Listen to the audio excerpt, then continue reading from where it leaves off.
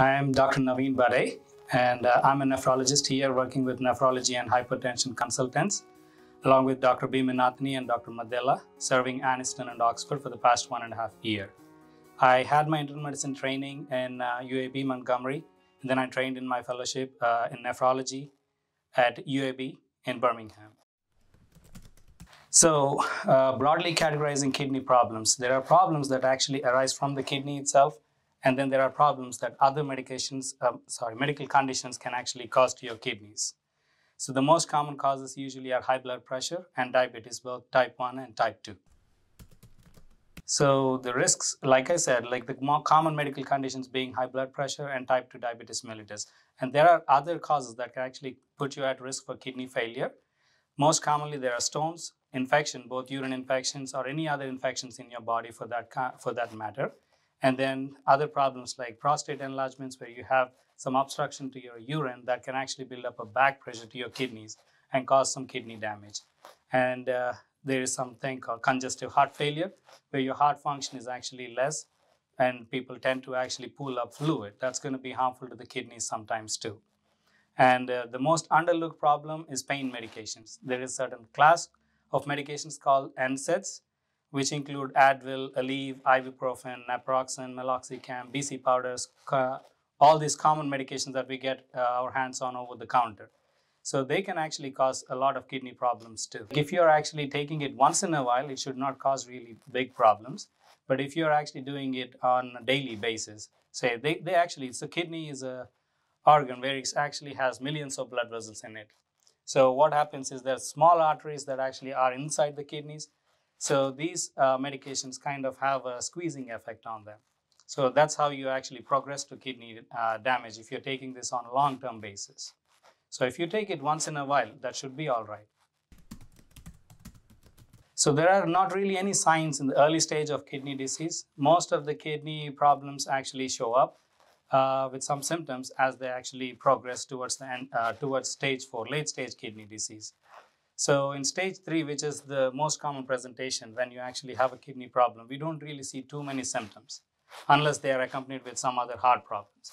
Say if you're entering into stage 4, there are several signs that you need to watch for. Common signs usually are swelling, especially when you're actually having heart failure on top of it. And advanced kidney disease can itself cause some swelling too. And there are some other problems like nausea, vomiting, decreased appetite, and then you can also see some tremors, especially when you're in late stage kidney disease.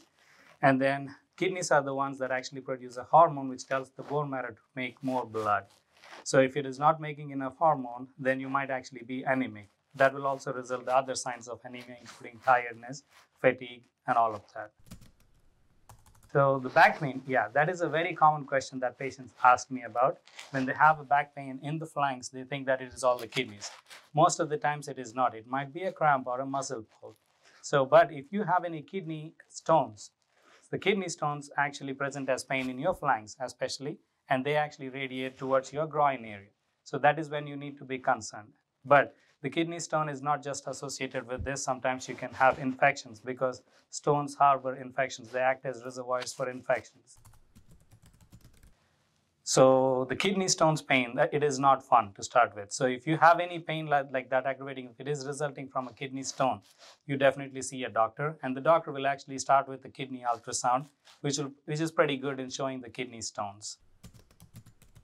So it depends upon what issue you are developing. Say if your urine output dropped, it's a different kind of presentation. So kidney failure actually presents, like I said, with increased fatigue, tremulousness, decreased appetite, and swelling. So if you think you're having some kidney problems, the good place to start is with your family doctor. So your family doctor will go ahead and do some tests. They are actually very well trained to find out any kidney problems on the initial labs. If they think that you need to be seen by a specialist, they are going to refer you to us. So there are several different tests for kidney failure, especially any kidney abnormalities. So the most common test is testing the serum creatinine. So serum creatinine, so the creatinine is something that your muscles actually secrete. It's going to be cleared by your kidneys, and the kidneys maintain the level at 1 or less than 1. And this value actually differs in everyone. It depends upon your age, race, sex, and everything. So if the serum creatinine is elevated, that means your kidney filtration, the filtration function is actually a little low. So that is when we refer you to a kidney doctor. Poor kidney function, it depends upon two things. So if you have an infection or a heart failure, exacerbation, or things like that, where your kidney function drops all of a sudden, if we can correct the primary problem, the kidney function will improve.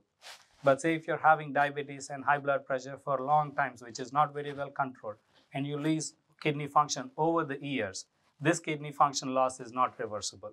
So that's why you have to be careful in controlling your blood pressure and your diabetes. So there are 5 stages according to the books of kidney disease, but the first stage that we can see on the labs is stage 3. So usually stage 5 is considered the late stage kidney disease where people need dialysis. So lowering, we don't have anything specific, anything, and no magic drug to bring the kidney function back up again. It's mostly depending on if you have diabetes. You need to keep your diabetes under control. And the same goes with high blood pressure too. And hydrate yourself very well. If you have any kidney stones or history of kidney stones in family, it's not normal to have kidney stones. So we can prevent kidney stones. So that is one thing. And try to avoid NSAIDs as much as possible. Don't take the pain medications, especially the NSAIDs, like ibuprofen, Advil, Aleve on regular basis. Only use it as needed. If you need something for pain for long term, you always have to get it from your doctor. So urine infection is just cystitis. That infection can happen only in your urine, especially it's restricted to the bladder area. The kidneys are organs, they make urine and they actually pass the urine to the bladder. It's a single structure and then you pee out. So if the infection is around in the bladder, that's called cystitis. So that is very common, which we see everywhere. Sometimes what happens is if the infection is there for a longer time, or if the infection is happening because you have an outlet obstruction, this pressure, this infection may actually spread back to the kidneys. That is what we call as pyelonephritis. That can also cause with severe presentations, including abnormal, uncontrolled pains and low blood pressures and high fevers. So that is what is called pyelonephritis. It can be very well treated with antibiotics itself, but it has to be very prompt. So if you see any pain or increased fevers or low blood pressures, you need to get attention. You need to go to the emergency room immediately.